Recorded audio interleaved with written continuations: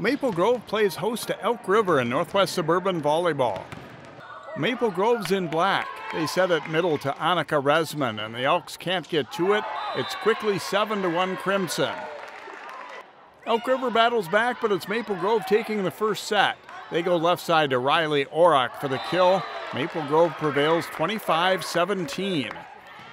Elk River plays well in the second. Off the Crimson serve, the back set from Maddie Anderson to Natalie Murphy, and she delivers. It's tied 11-11.